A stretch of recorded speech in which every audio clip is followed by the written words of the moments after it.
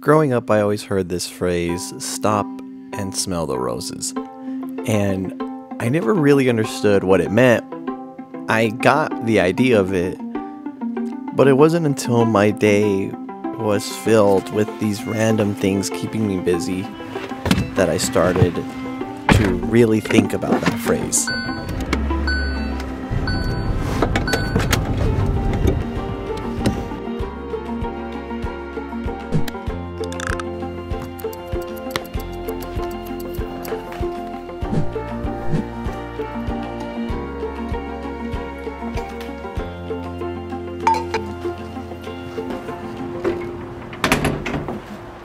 Tonight is a little bit different from my normal routine.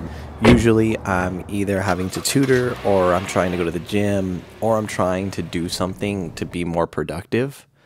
But tonight is date night, and I get to spend my time with Emily.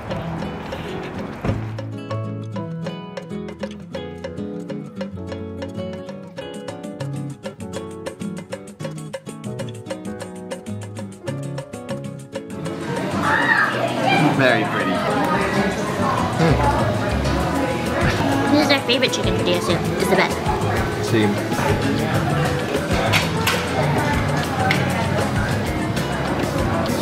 You just eat it, bruh. Wow. You might be watching right now and going, Michael, you're a school teacher. How can you afford to have a date night at a nice restaurant on a Monday night?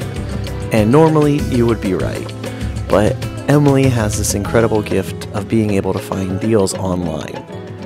And there's a Groupon for this place called Cocina del Rancho. We love this restaurant, and the meal is no more than $25. And on top of that, she was able to find a little treat for dessert. But it's not really the deals that make me happy. It's just hearing her talk about it when she finds these deals. So we're gonna go to Hack and Lemon if you've never been. And we get the strawberry shortcake smoothie with boba and salted cheese. This is the Brian order. Brian is Michael's brother. We're gonna get one for me and one for Michael. And it's gonna be $21, but there's a $7 discount. And I have a $10 credit, so really it is $15. It's $5, so we're getting 2 bobas for $5. A date like today reminds me of one of the panels from the story Big Panda and the Tiny Dragon, and it goes like this. "I'm too busy to see the flowers right now," said Tiny Dragon. "All the more reason to look at them," said Big Panda, "and they might not be here tomorrow."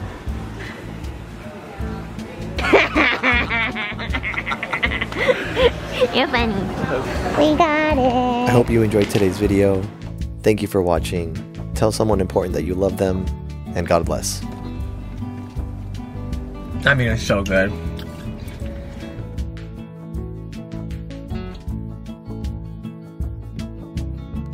He's a no pet dog. He's like, oh. Good boy, good boy.